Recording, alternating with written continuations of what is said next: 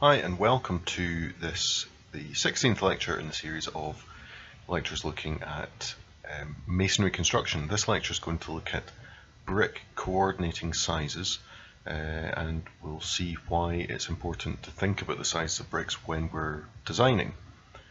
So if we think about coordinating sizes in bricks, they come in standard sizes. It's part of the attraction of brick as a material.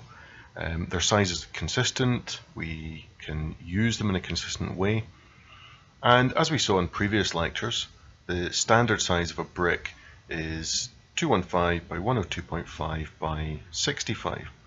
And the way we design buildings in bricks needs to reflect the knowledge of that standard size, and we can create walls that are pleasing to the eye and can be constructed without awkward cuts and joints. So this lecture is going to look at coordinating sizes and how we can make sure brickwork works for us.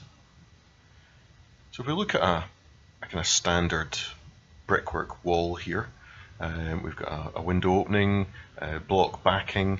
There's a couple of things we need to think about first of all.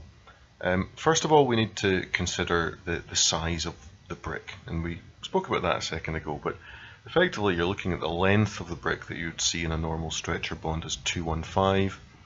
The height would be 65 millimeters and the depth would be 102.5, and this is the working size of a brick. This is the size that manufacturers make them to. But what we need to consider is that there's mortar involved in the overall layout as well, and mortar joints are 10 millimeters, so we have a size of 225 along the front, 75 height and 112.5 in depth. And when we start applying that coordinating size to the layout of brickwork, it changes the overall length. So we can look at a small series of bricks that give us an overall length of 665, but that's actually made up of 3 stretchers and 2 mortar joints, and those mortar joints being 10 millimeters wide. And the same thing happens for heights of brickwork. When we are designing brick walls, we want to think about the overall height of the bricks, and we can see there that we've got 3 bricks high at 65 plus the 2 mortar joints, which gives us a height of 215. And we would multiply this up throughout the height of a building. And when it comes to window openings, we need to be able to create window openings without having awkward cuts or clumsy joints. So we can have 9 bricks plus 10 mortar joints, and that's from the kind of bare faces of the brickwork at the bottom and the top. Obviously there's no mortar on those points there, so we end up with an extra mortar joint. And the same goes for the width of a window opening. For this, because we're going from a bare brick on either side, we end up with 4 bricks plus 5 mortar joints in this particular window. And that gives us a width of 910 millimeters. And if we look at the window on the face of it, overall it gives quite a pleasing aspect to it. There's no awkward cuts.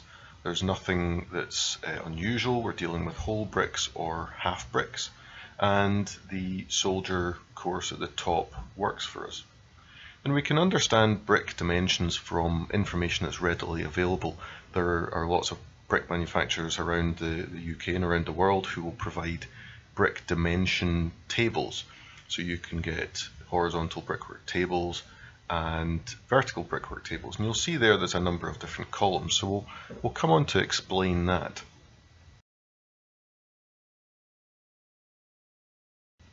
So there's really sort of 3 ways that we can lay out brickwork, variations on the coordinating size. So this little example gives us those 3 things to look at. The first one is where we've got 2 external corners, and what that gives us is 4 bricks plus 3 mortar joints, which would be coordinating minus. The coordinating size that's bare is 3 bricks plus 3 mortar joints. And then we get a wider opening between the faces, which is 2 bricks plus 3 mortar joints. And to use the brick tables, we need to figure out whether it's CO, minus or plus that we're using, the number of bricks that we want to use, and then we can cross-reference in the table to find out what the millimeter dimension is.